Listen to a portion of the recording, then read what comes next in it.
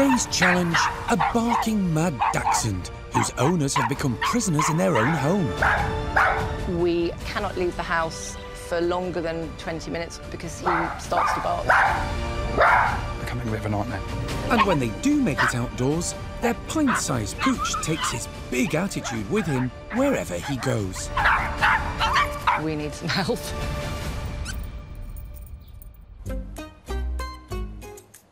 In Hampshire, couple Ashley and Zoe live with their 2-year-old dachshund, Otis. They both have children from previous relationships and thought little Otis would be the perfect late addition to their family. I think maybe Otis was the child that we could have had together. He's quite the character, loves to be around people. But their dream of a perfect puppy has turned into a nightmare.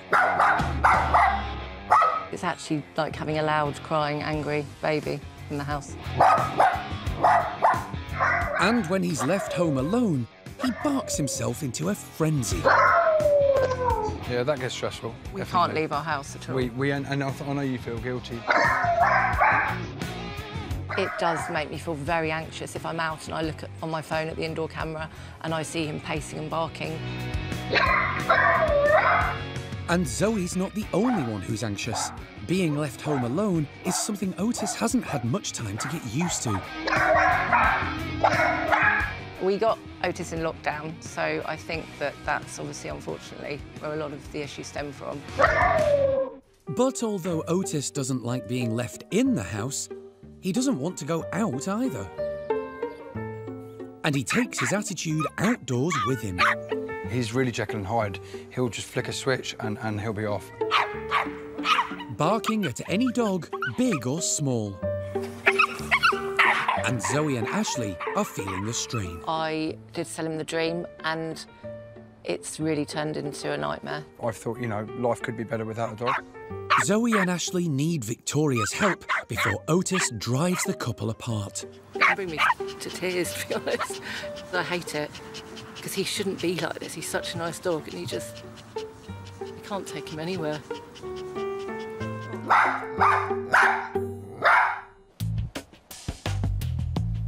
Thankfully, dog expert Victoria Stilwell is on her way to help tackle Otis's tantrums. Now, dachshunds tend to be quite feisty and very curious and a little nervy. And as I understand it, Otis takes these traits to a whole new level. At a mere 9 inches tall, the low-riding dachshund has a fiery personality in a tiny sausage-shaped package. First bred in Germany, dachshunds are scent hounds and are known for their incredible sense of smell. With a talent for sniffing out prey, tunnelling and barking. Today, their intelligence and inquisitive nature make them a popular choice. But beware, without proper training, they're capable of returning to their hunting roots, chasing, barking, and digging their way through your family home.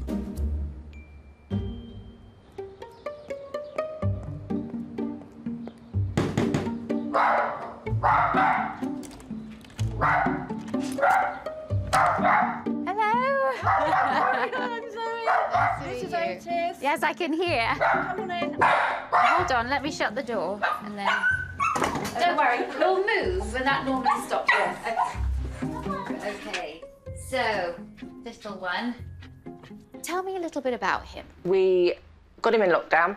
Here's a lockdown puppy. He is, unfortunately. And as things started to open up, we realised that he wasn't very happy about us leaving the house.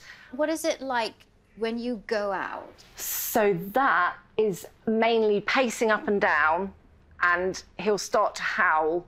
He's on edge. Is he excited to go outside? No, it's the complete opposite, isn't it? What does he do? He will run and hide. Oh, We'll get the lead out. really? Yeah, he'll cower under the table. His first proper encounter with a dog that he didn't know resulted in the dog wanting to play with him and pushing him over a few times. And then in an instant, he just went, "Rah!" And literally from that moment, it's like something switched in him. Every dog he sees, it's like he feels he has to get in there first. So you're a prisoner in your own home, really. You're stuck in here. Yep. And then out there, it's just a nightmare. It's horrific. Is he causing a rift between you? Perhaps I was sold the dream of a dog. I do feel I railroaded him into it. And that causes a problem because when we can't go out, then he'll be like, well, you wanted the dog. Right. Well, there's a lot going on here.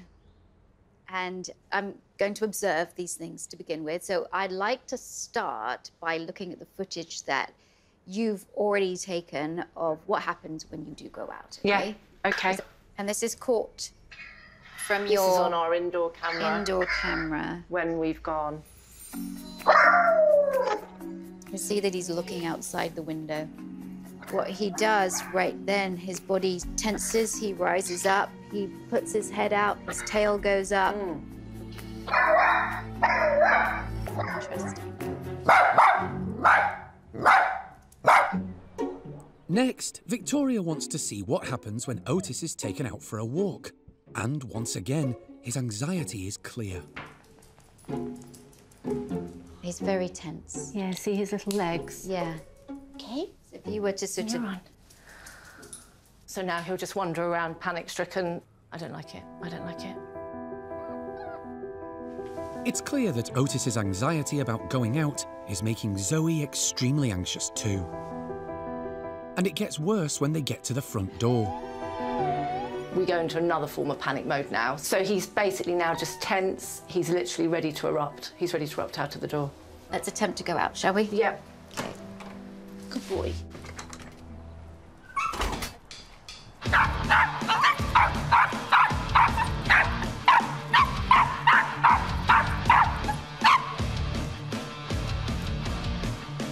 Interesting, after that, he immediately lifts his leg. I think it's a panic response because it happens all the time. He's hypervigilant, isn't he? Yeah, the whole time. He's like, he's on edge, he's on guard. There. I feel this environment is so loaded with scary things. He can't relax, even though he'd like to sniff. He can't give himself permission to sniff. This environment is too polluted. I think we've had enough. Come on. We're gonna go in. Yeah. Button. With observations over, it's time for Victoria to sit down with Zoe and Ashley to give them her verdict on the situation. Wow, I'm stressed out watching you and watching poor Otis. If I could speak in his voice, I would say, I'm Otis and I do not feel safe.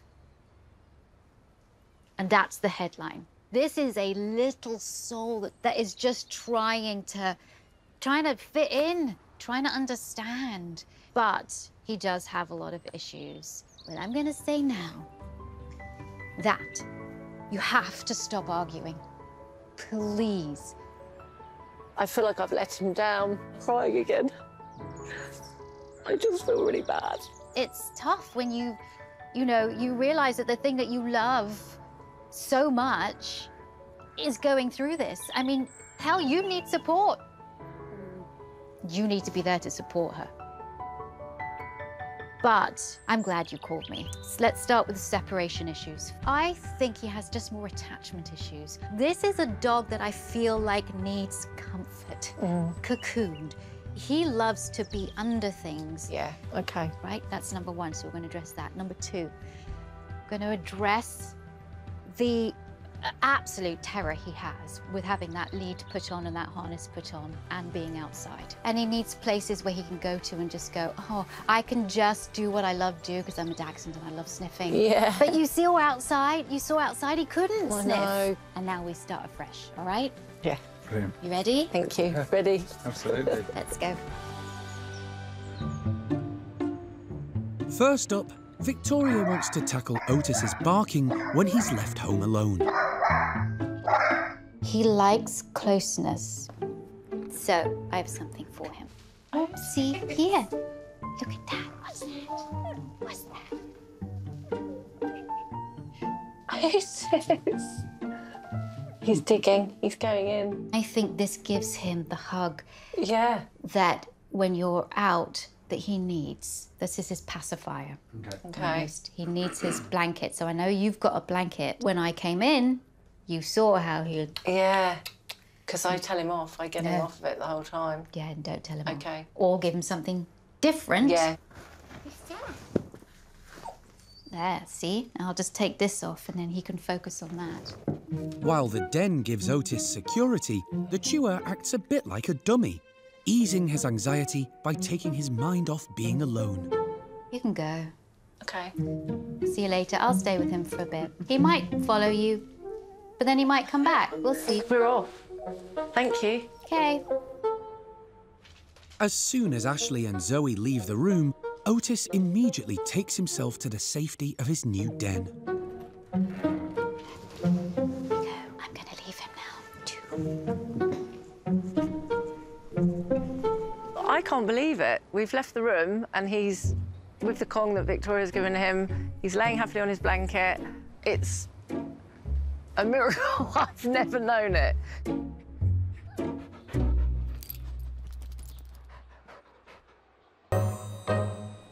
In Hampshire, dog expert Victoria Stilwell is helping Zoe and Ashley with their overly anxious lockdown pup, Otis. Next up, tackling his fear of the harness. It's really sad to see how much he does not like his harness. We know why, because he knows it's walk time, so he runs away from you. Well, I want to get him to love his harness. Okay. I'm just gonna get him over here.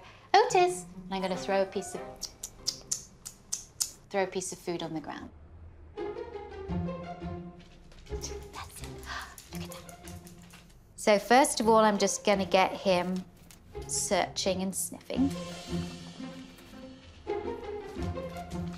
And then I'm gonna bring this, and I'm not gonna make a big deal of that, bring the harness out, and I'm just gonna go, oh, like that. You said he knows touch, don't you? He does. Okay, touch, yes. Teaching your dog to touch their nose to your hand for a treat is a great way to focus their attention. As Otis already knows this, Victoria uses touch to help him get closer to the harness. And I'm just gonna handle the harness, I'm gonna put it up here. So I'm moving that harness around. Let's go get that. See how I'm mixing it up? The aim is to desensitize Otis to the harness, allowing Victoria to build up to putting it on him without triggering his anxiety. Harness up. Good boy. Oh, you're so good, see? Oh, thank you very much. And then we're gonna just take it off him. Harness off. Give it a shake. That's it. Now it's time for Zoe to give the technique a try. Touch. Touch. Yes. Okay, I want you to start moving that harness around, still playing the touch game. Touch. Yes. Now you're going to pick up the harness and have him touch the harness. Yes. Well done. Fantastic. But you're going to Oh, I'm doing it wrong. put the food the other side. And of then the he's going to harness. put his head Yeah. back through. And then you can put it on him. Let him bring his head through. Tell him, good boy, or yes, yes. All right. So that's probably enough. That's it. And then you go back to where you were. Good. And tell him, good boy. You're building up the trust again. Yeah. You're going to have to Good boy. do baby steps with him, right? We'll get there. Don't go too, do 5-minute sessions, 2-3 times a day. That's it. Yeah. I feel positive, actually. Obviously, it's going to take us a little while, but yeah, I'm excited. Next, it's time for the last part of Otis's training, conquering his fear of the outside world. Right now, outside, it's a scary place to be, especially outside your house is poisoned. But that doesn't mean to say you're going to stop walking him altogether, because you are going to take him to places where he can feel more comfortable. Yep. And I also want to give him a skill where he uses his incredible Dachshund nose. And that's why we're going to teach him the find it skill, Okay. which is a bit of a game. Thank you. So what I'm going to do is very simple. Just throw food, and when he goes and gets it, I'm going to say find it. Okay. Okay? Find it. Yes. Now I'm going to throw something away from me, and then I'm actually going to drop another treat by my foot. Now he's going to have to use his nose to find it. Okay. Sniffing is thought to lower a dog's heart rate, as well as reduce secretion of the stress hormone, cortisol. So teaching Otis to sniff for treats on a walk should help calm him down. Find it. See? Yeah. I'm going to stand up and I'm going to do it and move it around a little bit more, okay? Find it.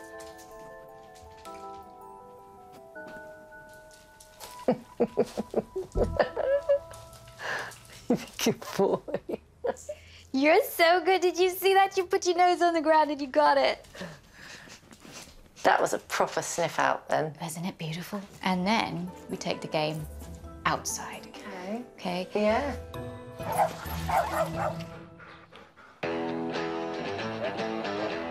With Otis's Dachshund nose fully activated, it's time to see if he will finally be able to enjoy a walk. I brought you here because this is a secure field.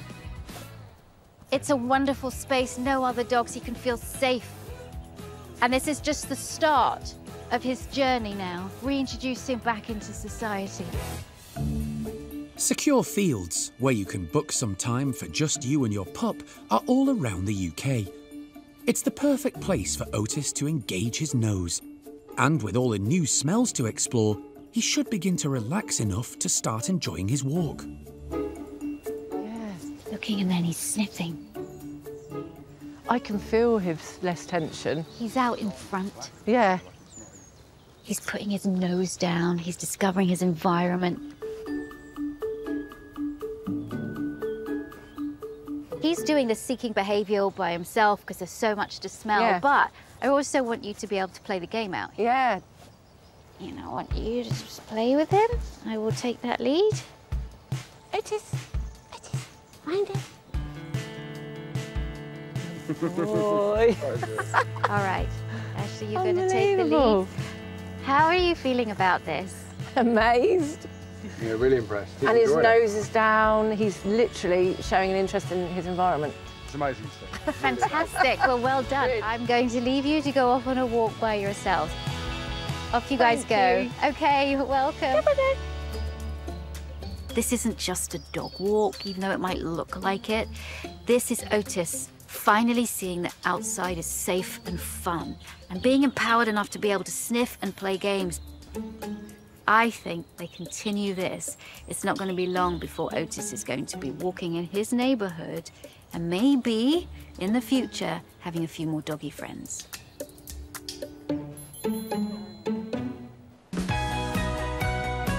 In the 3 weeks since Victoria's visit, Otis has enjoyed more sniff-based walks, and Zoe and Ashley have been working hard to build his confidence. He's a good boy.